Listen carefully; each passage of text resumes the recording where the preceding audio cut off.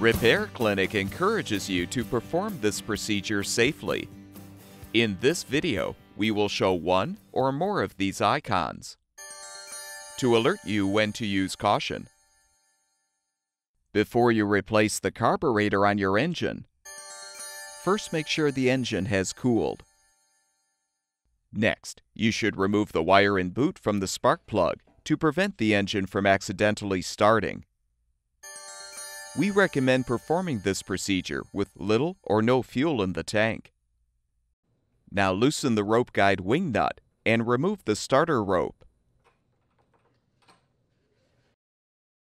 Use a 5/16" socket or nut driver to unthread the bolts securing the blower housing cover. Lift off the cover. Now release the air filter cover by pulling it off from the top, and remove the air filter. Remove the screws securing the air filter housing. You will need to use two different size sockets or nut drivers to do this, 5/16" and 7mm. Pull the housing free of the breather tube to remove. Use locking pliers to crimp the fuel line.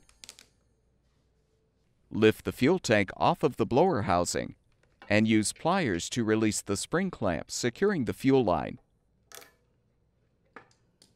Detach the line from the carburetor and set the tank aside.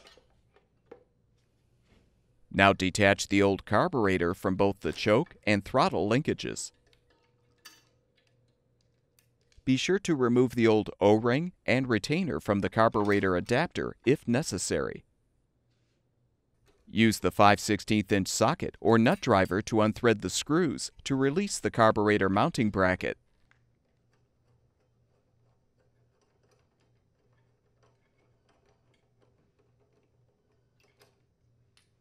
Remove the old adapter O-ring.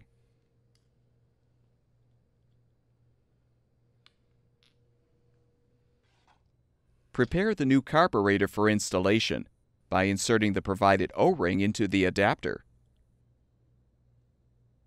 Align the adapter in the mounting bracket, then reposition the bracket and secure it with the screws.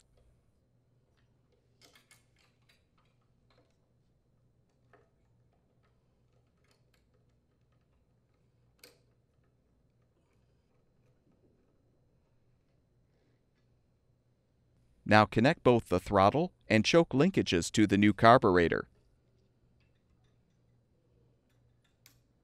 And align the carburetor on the adapter.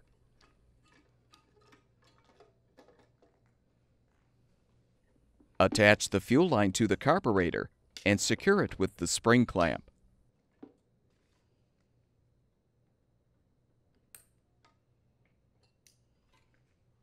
Reposition the fuel tank on the blower housing and remove the locking pliers.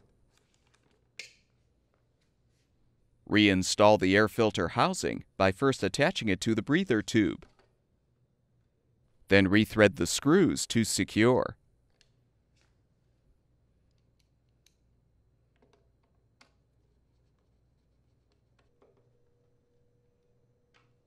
Reposition the air filter in the housing, then realign the housing cover and snap it into place. Replace the blower housing cover, then thread and tighten the bolts to secure.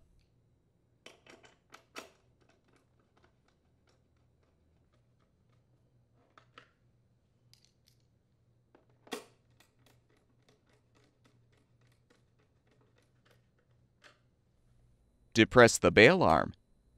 Extend the starter rope and hook the rope on the guide. Tighten the rope guide wing nut.